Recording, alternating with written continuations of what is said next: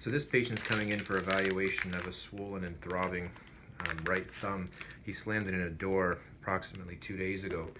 He'd had x-rays done and they were negative, but unfortunately they didn't put any what we call burr holes in the nail bed to allow the pressure release. You can see how the pressure is built up all through this area. So this is pretty basic, but the reason why I'm filming this as a teaching point is twofold. One, at this stage, a lot of people sort of say that there's no point in doing them because there's too much clot in here, but you'll see what I mean when I put them in. You can still get it to drain, and it'll take away a lot of the pain for him, and he'll be a lot more comfortable, and the likelihood that he saves the nail is much harder if you just put the burr holes in the nail base. The other thing, always reassure your patients, the nail base doesn't have any sensation, so as long as you just stick to the nail base, you're fine. It's when you go through it that you have to be a little bit careful, and that's the same reason why there's a home remedy where you can just heat up a paper clip or something like that, and you can pop the nail, and you can do it, but the problem is you don't have as much control, and you can pop through the skin, and that'll hurt a little bit.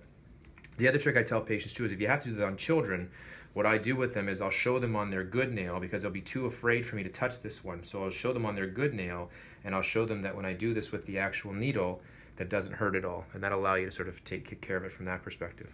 So all I'm going to be doing here is and this patient's sitting, we've already checked with him, he's okay with blood. You may want to lie your patients down because sometimes when you do this, they can faint on you. So you just take a basic needle. All I'm going to be doing is putting it at the base here of the nail bed.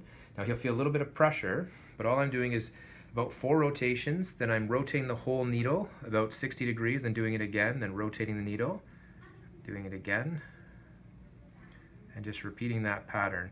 And it'll just burr a hole. It's not too hard. It doesn't matter how thick the nail is, you'll actually get through it. So I just keep adding a little bit of pressure. You're okay?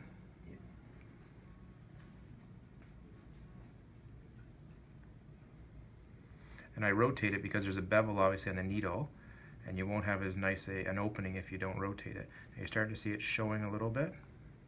So all I do, you can't tell by looking, but I'm adding a little bit less pressure because I don't want to pop through the nail too quickly.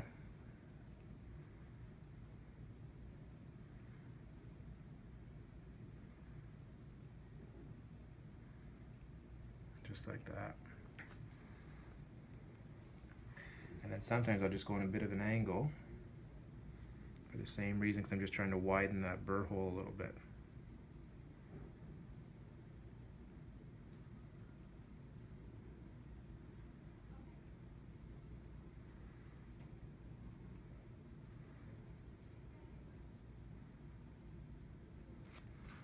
Just like that.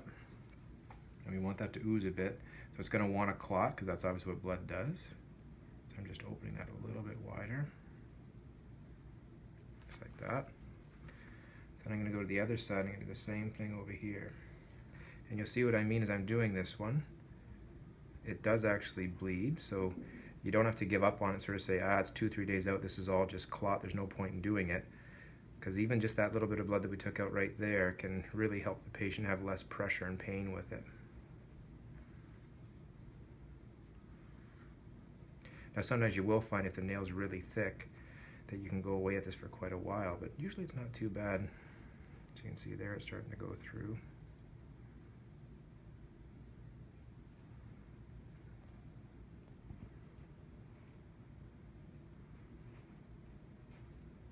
And again, I started putting a little bit less pressure on that.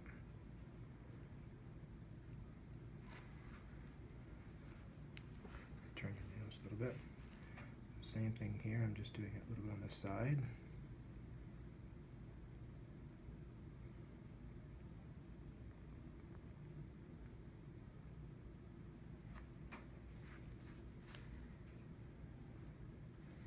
I'm just going to add a little bit more to the other one.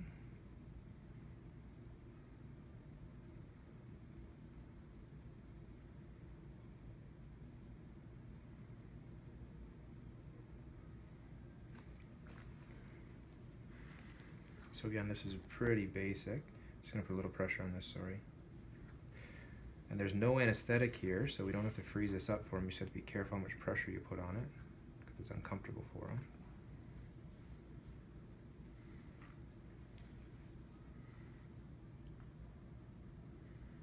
So now all I instruct them to do, so now that there's openings here, we just go home and have this run under a little bit of warm water so that it actually continues to drain and doesn't clot off at the openings.